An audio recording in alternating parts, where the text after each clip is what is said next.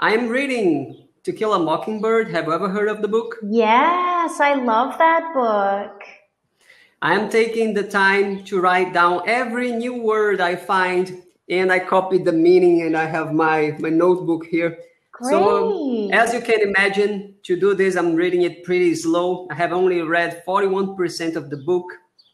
And I would like to talk to you about a few words that I have here. Can we do that? Absolutely. Okay. So please, I would like to ask you to please put the word in a sentence in your own way, okay? Mm-hmm. The words I have here may seem random because I get them from different parts of the text, okay? How would you put the word swift in a sentence? Swift.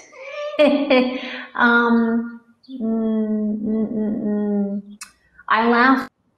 There's a common, well, maybe not common, but there is an expression that we use with swift. My mom would say it, and it was something like to give a swift kick in the pants. It means to kick someone, to give a swift kick in the pants. This is a very specific example, but swift we use, it means like quick or fast, right? So can I use the adverb, the adverbial form? Okay, whatever you like. Okay. I swiftly picked up my toddler from the ground.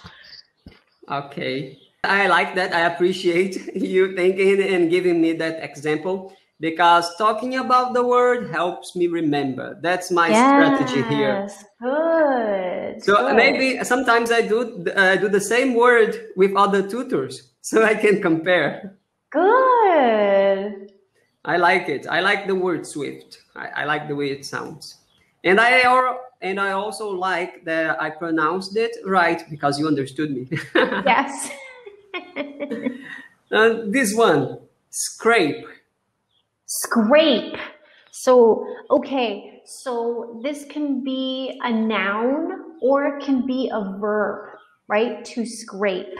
So the action of scraping, I scraped my knee earlier. I scraped it. I like the way. There is another word for the same thing? Scratch? I scratched my knee? It is similar. It's similar. A scratch is generally smaller because when you think about scratching, right? Yes. You use your nails, and so the scratches are small. A scrape is like a larger surface area. Mm-hmm. I think. And when you think scrape, you think using an object, maybe to do that, right? Yes. Yep. That's a good point. I appreciate that. Of course, I have my what do you call if I have some resource here to? There is an expression. Notes. Yeah, I have my notes. Yeah, thank you. In Portuguese, in an informal way, I would say I have my cola here. Cola is like glue, but it can be used like if students want to cheat during a test, they might bring some notes, right? With them hidden. And we call that in Portuguese cola. Oh, they have their cola. Okay. I just thought I could mention that. I love it.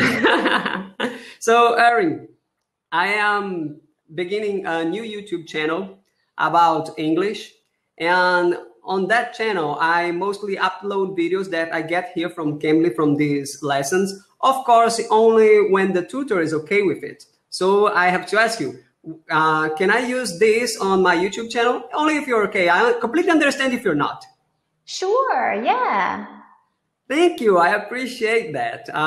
So that means I will put you among my favorites here, because when I find someone who understands what I'm doing and is willing to participate, I put them among my favorites so I can do this again.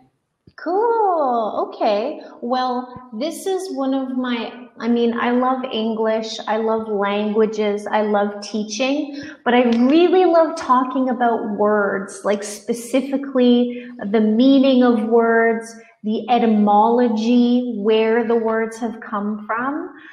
So I would love to keep chatting with you about this. I appreciate your, can I say, willingness to participate? Mm-hmm. Yes.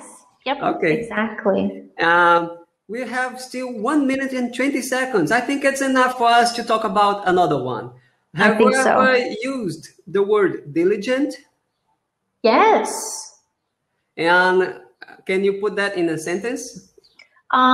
So I would say I am a very diligent person. I work very hard. Diligent just means hardworking, right? Mm-hmm. And very focused on doing a good job. Yes, I like that word. It was new for me today. I was just reading, and then I decided to talk to you guys about this. And it says here, having or showing care or conscientiousness in one's work or duties.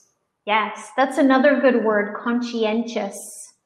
And it's kind of a big word. It says here, conscientiousness.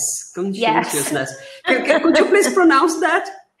Conscientiousness. Okay. I think I'm pronouncing it good enough. Yes, you are. So, Eryn, I hope I will have another meeting with you at some point in the future. Thank Absolutely. you. Have a good one. You too. Bye. Bye.